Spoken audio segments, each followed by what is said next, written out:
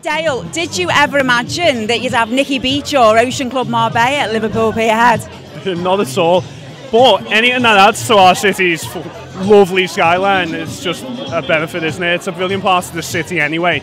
But this, right now, tonight, I didn't know what to expect. But being here now, it's lovely. It's a brilliant place, and it's only an addition, isn't it? So what's Dale up to these days? Oh no, I'm just writing as always and keeping myself busy and active. But that's about it. Are you involved in any charity work or anything like that? Yeah, I'm an affiliate for the James Woodger Memorial Trust. And coming up soon is Kids Fest, which no doubt we'll be hearing much about. But yeah, keep your eyes out for that. Haven't you done something recently for the James Bulger Trust?